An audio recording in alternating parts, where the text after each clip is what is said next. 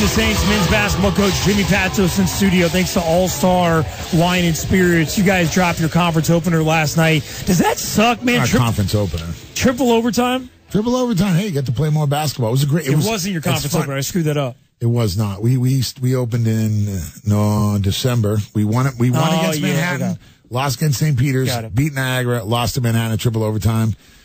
What's funny is if you added up our scores, we'd be like up. We're up like 50 points on the scores, but we're not the right way. In other words, we lost by 4 at St. Peter's and in triple overtime by 3, I guess. Manhattan was a great. I hate to say this, but I've said this all year. It was a great game.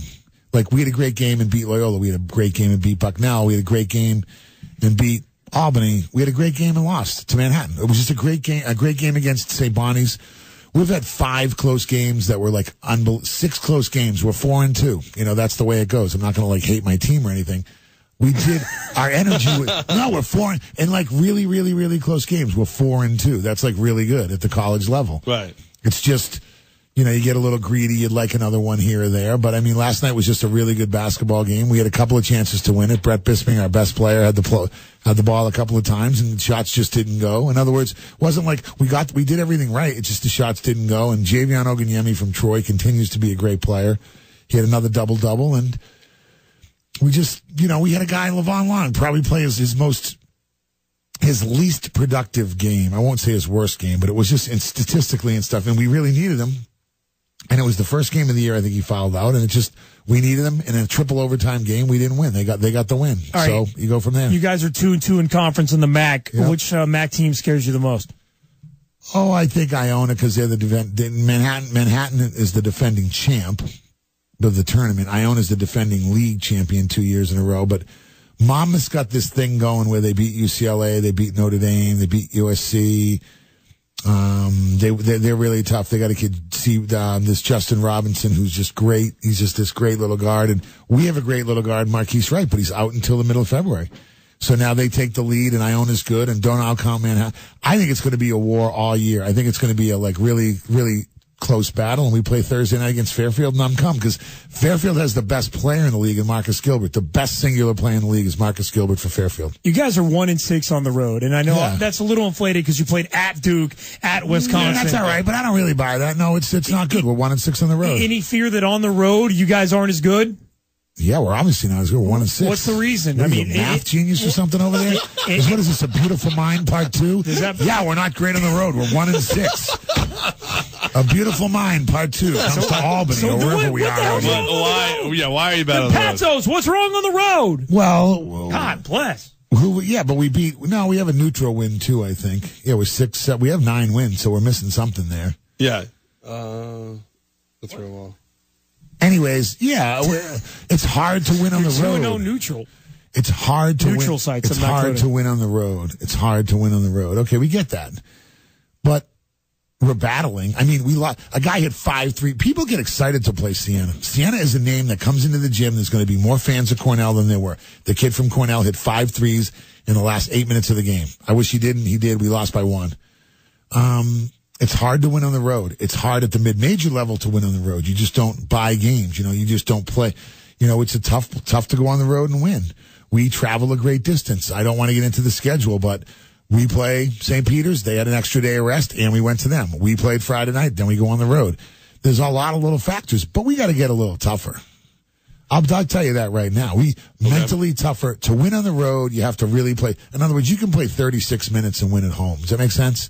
You can play a little less at home and still win. On the road, it's like 40 minutes. The refs, and then I'm not saying that it's usually 60-40 refereeing, and I mean that in the best sense. No, you don't say. I'll say the refs, they cheat. They get a little home cooking. They don't cheat. I know you don't understand. I'll say they get a little home cooking. It's a little human emotion, right? In other words, there's a few things that are against you on the road, and you have to stay together really tough and tight, and you can't. Oh, man. And when things go wrong, and okay, we lost to Vermont. We were tied with Vermont with 5 minutes to go. They just beat Harvard. We lost by 1 to Cornell. We lost by 4 to St. Peter's, although I wasn't really proud of our performance, which I was the leader of. That was my fault. We lost at St. Peter's. But we just lost in triple overtime and had the ball twice to win it. It just didn't go our way. But we're trying real hard, and we miss Marquise Wright because Marquise Wright makes a lot of little plays that show up in those games. But this is the mid-major high level, and I'm not here to cast aspersions on other people's conference, but the MAC is really tough. There's a reason we're the 18th ranked, 17th ranked conference every year. There's no gimmies. Everybody's good in our league. There's great coaches. It's an above the rim athletic league. Refs cheat on the road. The refs are actually all really good guys that all played hoop. It's just human nature. You're probably going to, in other words, if you shoot just a few free throws less on the road, I'm like, that's even.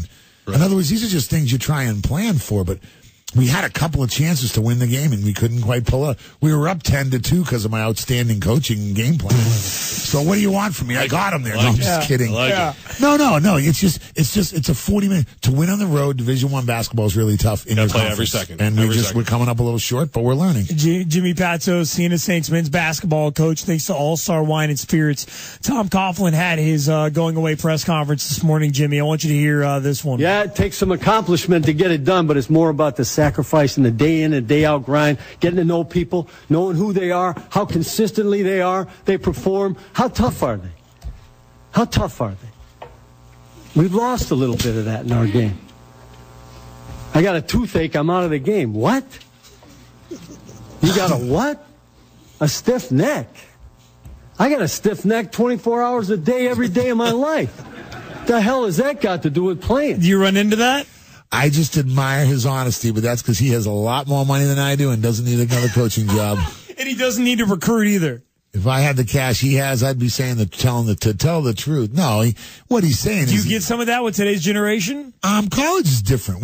First of all, that's the most physical game. Second of all, the concussion protocol, which I totally agree with. Totally. Right. I totally agree with but that. I don't think he's talking about major injury. He's talking about I know he's not, but in other words... I got a hangnail. I don't think it's a hangnail. I'm just saying guys little hammy. Guys are being, and guys are playing for contracts, and it's a big business now, and there's more people in your ear, and he's 69, so he's a nut. He's almost part of that guy's close to being part of the greatest generation. Right. In other words, I'm like 2 generations removed, but like I think our guys, we have got Levon Long plays hurt all the time. Javion Oganyemi never complains. We've had a lot of guys banged up that play hard, that play our.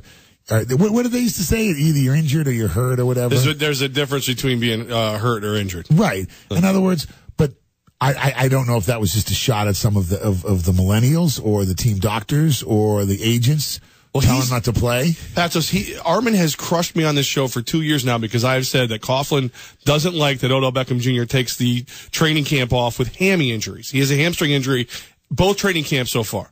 And I have said, I think Coughlin's mad about that. I think that's a shot at kids who are like, I'd rather ride the bike today. Yep. What do you do? Right. Look, the only thing, I got an argument with someone about Beckham the other day. The guy hasn't gone to the playoffs. Let's not make him a Hall of Famer yet.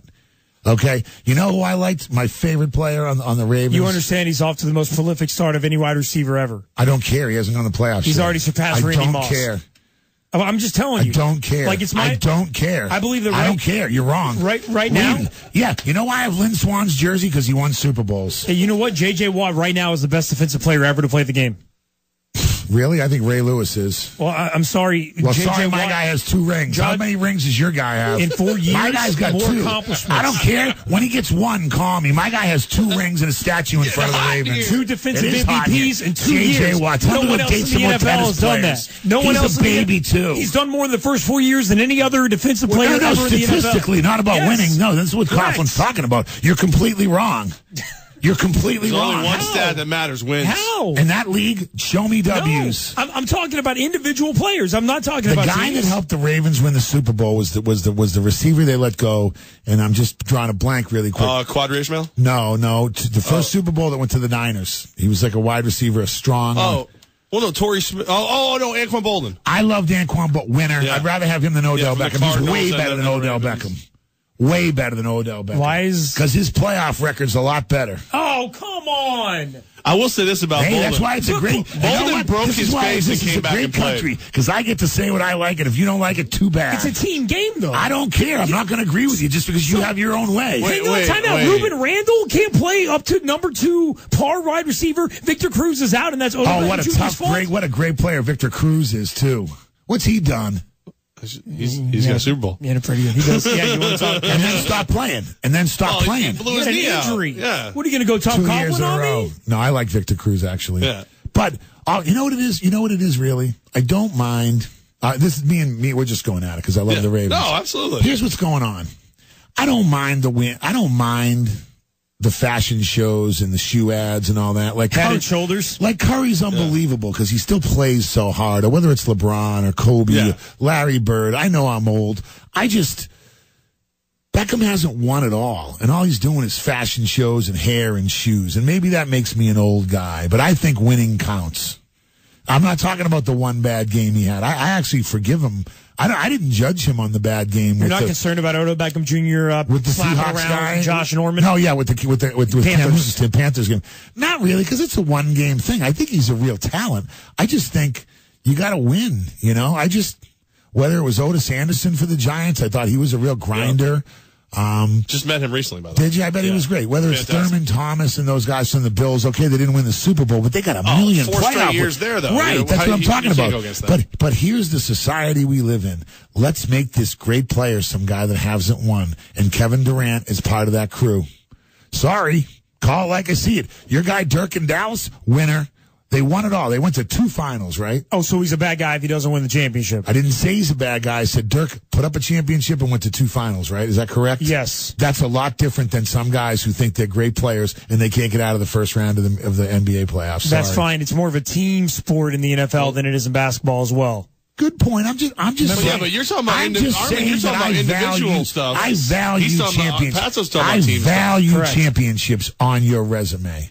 I think David Ortiz should get in, not because of how many home runs he hit or anything, because he ended one of the greatest curses almost single-handedly, brought it back up with another win, and brought it back up with a third. I was with you right until Ortiz. You don't like him? I hate Ortiz. You're talking to pinstripe pants. What are you doing? I like the Yankees, too. I'm just saying, when you win like that, it counts. You don't like the Yankees like he obsesses over. You're talking to pinstripe pants. You can't come in here and Ortiz anything.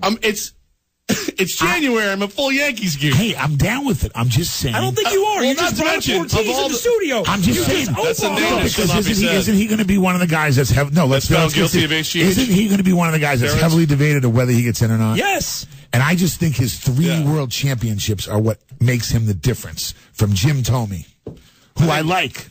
I think who has 500 home runs. And he didn't test positive. He was never suspended for it. Ortiz, no, because he tested in 2003 before it was part of the program. Was he suspended? No, he was not suspended. Thank you very much. No further questions. He has said he is the most heavily tested athlete in baseball. Is he? Which means he has pops. He has a lively January show. That's because you got to bring up crap about Anquan Bolden, a mediocre number one. I love that guy. He broke his face and came back like 4 games later. I do too, but I'm talking about the best ever to play the game. And Patsos wants Anquan Bolden before Odell Beckham Jr. Take him all day over. The hell, you're drunk. Jimmy Patsos, Siena Saints men's basketball coach. Hey, tell us about your game this week that we should all go to and attend. Big game. I'll tell you what. Thursday's a huge game. Marcus Gilbert is one of the best players in the league. We'll play exciting brand. Saturday night at Niagara. Saturday night we were at the Times Union Center. 6,500 people. Everybody's doing great. Craig's there. Craig Allen, if you want to meet him, is on the front court. Yes, All-Star Wine and Spirits. Tickets are available, and it's our last home game for a week. We're off for a week. This is our break, but it's a really fun event, and I really want to thank the fans and all the people at Siena, John D'Argenio and them, for creating this atmosphere. I think being on your show has really helped us because we're reaching out to more regular people. And them for creating this atmosphere. I think being on your show has really helped us because we're reaching out to more regular people. Love your support as well, man. Seriously. I don't know. You guys are great. I love it. I come in fired up about your show because I listen, and then I'm I got all these things to talk about. I brought my daughter to the St. Bonaventure game. First one she Did she like it? She watched about 5 seconds of basketball. The rest of the time was, there goes Jimmy. Jimmy's yelling again. Patsos is yelling at a coach. Patsos is at the referee again. No, Bernie's there. But it's a great event, and it's a special thing that we have here in the community. I want to keep it going. I want to keep winning, and we are learning on the fly without Marquise Wright, and that's one thing I think that's getting weird in sports is that when you have a guy injured, it's hard to adjust without him. You know, everybody back that next man up. Yeah, exactly, and that's kind of a lost thought. And what we have to do is it's going to be a group next man up. We keep waiting for one guy to have 30. I'm not sure that's going to happen with our group. We have to win like the Yankees did this year. Grinding by committee with relief pitchers, and I'm sorry we don't have more time because I want to talk about that relief pitcher they got from the Reds. Aroldis Chapman. Go watch Siena play Fairfield Thursday night at Times Union Center. Jimmy Patsos, thanks to All-Star Wine and Spirits. Coach Patsos, we love you. We'll do it again next week.